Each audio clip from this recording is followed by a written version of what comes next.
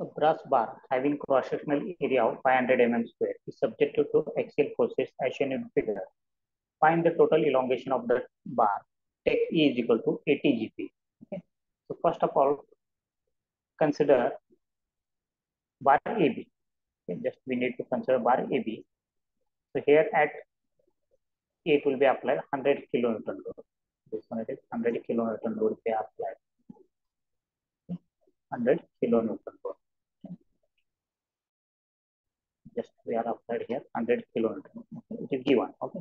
So for balancing, we need to apply same force in opposite direction. Okay. Same force it is in opposite direction. That is 100 kilonewton. 100 kilonewton. 100 kilonewton. Okay. So this one length it is given for AB. It is 500. So consider P1 is equal to 100 kilonewton, and L1 it is L1 is equal to 500. L1 is equal to 500. Okay. So now consider member BC. Member BC. Okay. Member BC. Okay. So at this one it is A and B. This one it is A and B. At B we have applied one extra load. Okay, that is 100 kilonewton we called extra load. So first of all, remove this extra load. Okay, so we need to remove this extra load. So I will show it is in red color. So just I will apply extra load, remove this. That is 100 kilonewton. Just I remove this is in red one. It is 100 kilonewton. I have removed. Okay. So next one it is actual load at B. It will be how much? Actual load at B it will be here.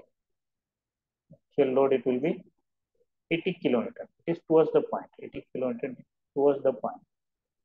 Okay. This one it is 80 kilonewton. It is towards the point. Okay. So now how much it will be get? So 100 minus 80, it will be away from the B, away from the. So this one it is B member, and this one it is C member. So this one it is away from the B member. So we need to apply this extra load for balancing purpose. This is 20 kilo. 20 kilo. So this one it is 20 kilo. So this one it is extra load. Okay. We have applied extra load at C with 20 kilo. So now say PT is equal to 20 kilonewton. PT is equal to 20 kilonewton, and length it is L2 is equal to 1000 mm. 1000 mm. Okay. So now consider CD member. Now consider CD. So this one it is CD member. Length is 1200. So this one is C, and this one is D. This one is D. Okay. So we have applied extra load. First of all, to remove this extra load. Okay. So this one it is 20 kilonewton. It is applied extra. That is we apply extra this, remove this extra load opposite of this C. That is 20 kilonewton. This one is 20 kilonewton. So actual at C it will be 50 kilonewton. It is towards the point. 50 kilonewton it is towards the point. Okay. This one it is 50 kilonewton it is towards the point. 50 kilonewton. Okay. So this 50 minus 20 it will be 30 kilonewton. So for balancing we apply towards the point it will be 30 kilonewton. So at D it will be actual 30 kilonewton. Okay, it will be get same value at the last 30 kilonewton. 30 kilonewton. So now here P3 is equal to, so for compression it will be take negative value. So minus 30 kilonewton. It will be minus 30 kilonewton, and L3 it will be 1200. L3 it will be 1200 mm. Okay. So change in length is equal to delta L is equal to, we know that delta is equal to delta L1 plus delta L2 plus delta L. So delta L1 it is for member AB, delta L2 for member BC, delta L2 for member BC, and delta L3 for member CD. Delta L3 for member CD. So we know that change in length formula, it is PL divided by A. Delta L is equal to PL divided by A. So first of all, for delta L1 it will be P1 below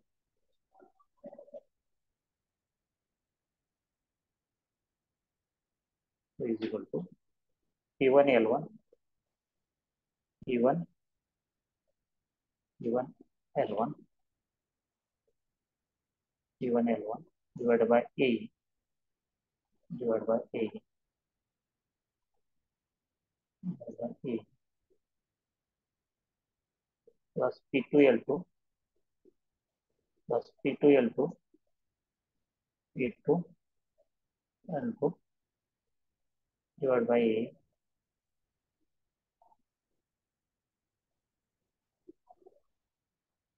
divided by A, then plus P3 L3 P3 L3 divided by A divided by A.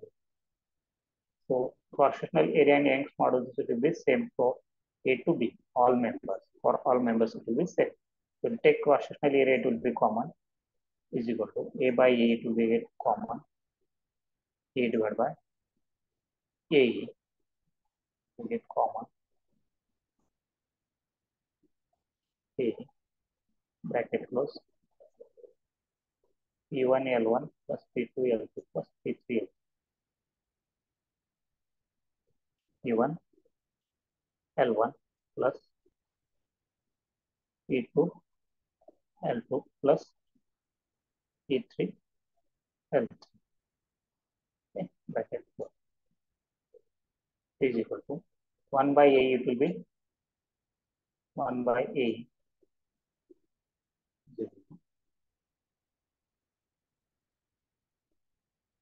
1 by A, it will be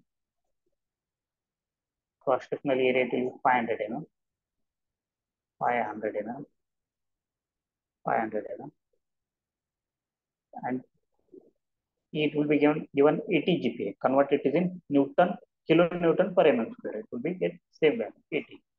Okay, we get same value. Okay, so write down P1 L1. So P1 L1 it will be how much? P1 L1 it will be P1 it will be 100. Then L1 it will be 500, 500. Then plus plus. Okay, I will write down here. Okay, so write down here.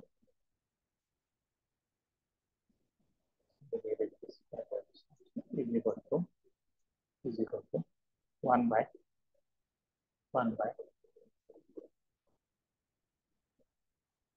area it is 500 mm square, then it is 80 kilonewton per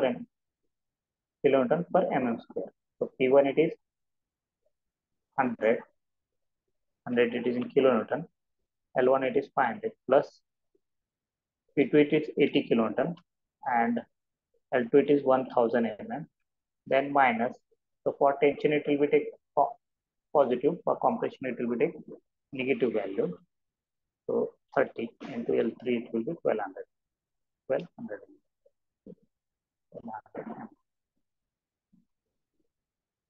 Total length will be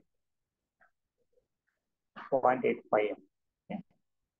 The change in length, total elongation is equal to just calculate this one, will be 100 into 500 and plus